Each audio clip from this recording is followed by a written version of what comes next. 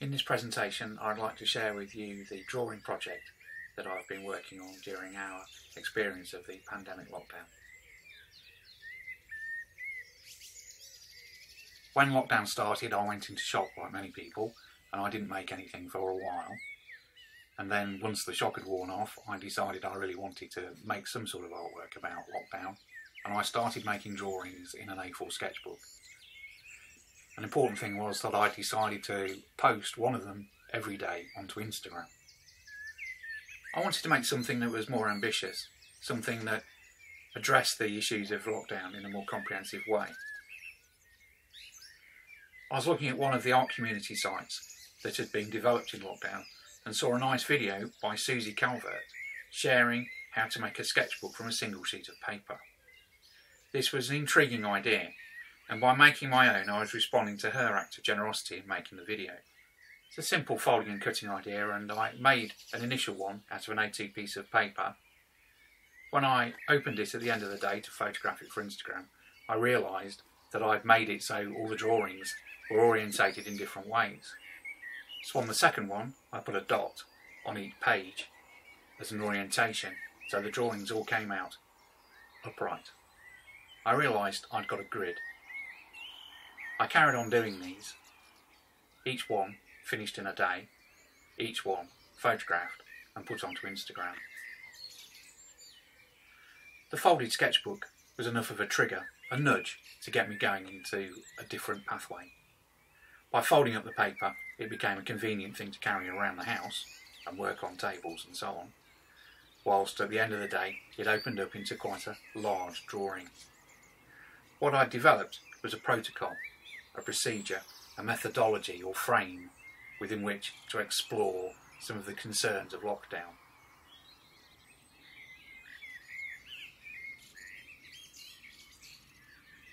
For 2 days I drew newsreaders and television experts, and I developed these by using a wider range of materials and by using a different sort of fold, so I ended up with 8 panels, and this idea stuck and I came back to this. The most of the work at this point was on these small folded up books. The themes of the drawings developed. They explored the restricted horizons, the limited subject matter, familiarity, domesticity, the enclosure of being inside a house and garden. We're shielding so we weren't able to go for walks even. The appreciation of small things, of our own environment, of making do with our own resources.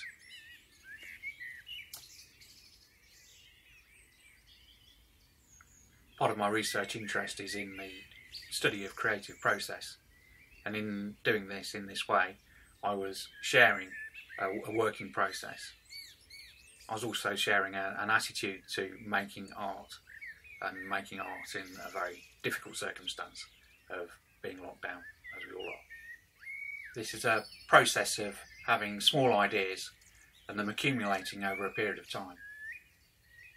We're lucky enough to have a garden, and spending more time in the garden, looking at the plants, digging the vegetable patch over, as many people have done, was also an important part of our lockdown experience and is reflected in the drawings. I don't usually do this many botanical drawings. Many of the drawings are still life studies of things on the kitchen table as they move around. They develop as characters. They keep coming back in the timeline of the drawings. They move around, they get tidied up.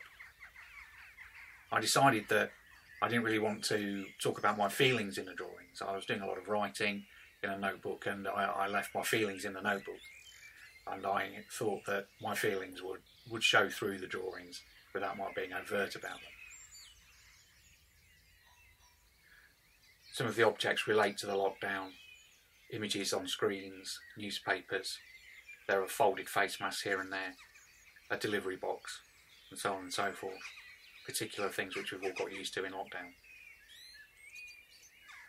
I posted the sheets of drawings on Instagram every day, and this was an important discipline. It was something I had to aim for, a target that I had to achieve every day. It was also nice to connect with other people who were also sharing their work on Instagram, reaching out And I found that quite important, quite heartening really. Doing the drawings and having this project has helped me get through lockdown. It's been very important. The drawings are an opportunity to enjoy making marks, and I started to play with this more. I made some bamboo pens out of bamboo that's growing on the waste ground behind the house, and I quite enjoyed the mark that these make. And these were all done with Indian ink and a hand-cut bamboo pen and watercolour. The pen holds a lot of ink and gives you a really nice sinuous line. I really enjoyed these. I also use a cheap number 10 paintbrush a lot as well. Food has been an important thing in lockdown, I think, and there's lots of references to food and eating. I was also thinking about symbolism, and there's quite a lot of guttering candles, decaying flowers, the remains of meals. These are all memento mori, of course. There's also lots of drawings of the tools of my trade, the pencils and pens and brushes, which I've lived with on the table in front of me for years now. I was also thinking of artists such as Morandi and Bonnard, neither of whom got out much.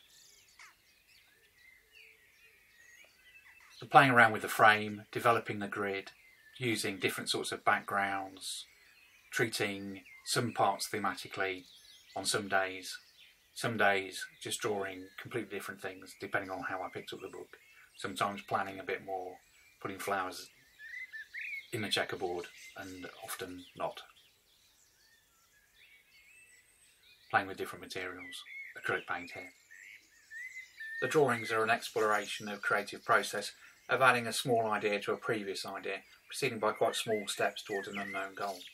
The wider world impinges on this drawing. A couple of copies from newspapers.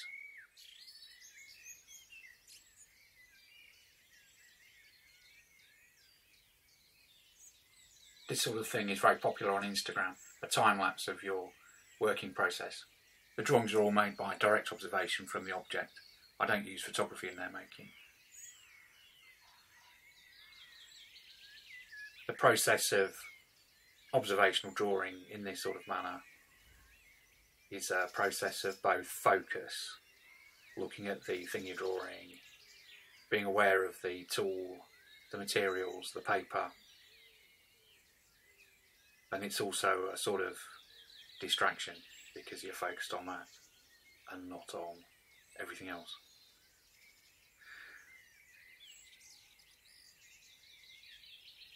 I also developed how I treated the surface of the paper.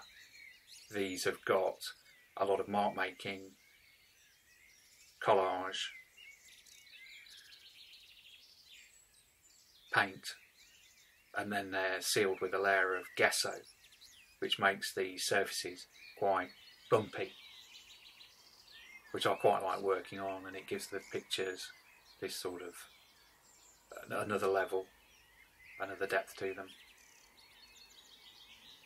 I've also made a number of independent works and prints and cards which spin off from the main drawings, and I've experimented with putting them on a big cartel shop and connecting to the artist support pledge which is going on the internet. Over recent days I've stopped cutting the paper. They've become drawings and have nothing to do with books. They're still folded for the sake of convenience of carrying them around, but they've become completely drawings. In these, the grid dissolves and the drawings run into each other, giving a sort of dreamlike quality. Having toyed with dissolving the grid, these last few reassert the grid with dark background colours, white pens. And this is where I am now. It's not a completely finished project, it's ongoing, we're still locked down.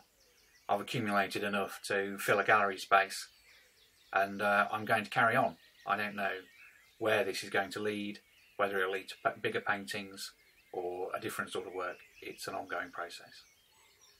Thank you for watching.